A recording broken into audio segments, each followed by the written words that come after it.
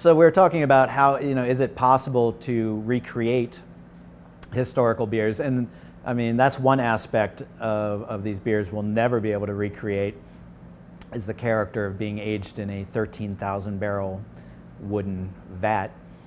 But porter was just so popular, and there's several things that made it go out of style. Most of it is the World Wars. Pre-World War I, your average porter would have been, 1055 OG, probably 5.5%, 6% alcohol. World War I just destroyed beer in general.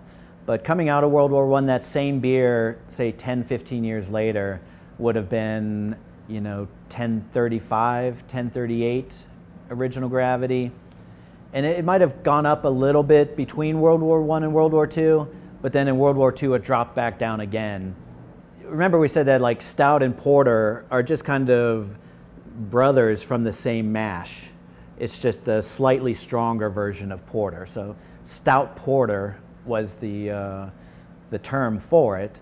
And by the time porter in World War II, after World War II, it's just down so low, 1026, 1028 original gravities, that drinkers just switched to stout. Stout was basically what porter tasted like before, and porter just disappeared. By 1960, porter really doesn't exist in England anymore. There might be a holdout here or there, but it's pretty much disappeared. And it took American craft brewing, Anchor Brewing, to start making a porter in the 1970s, and that reinvigorated the style. And some English brewers started making it again, and it's encountering a resurgence. But it's very interesting that a beer that at one point was like 80% of all beer production to disappear completely within 100 years.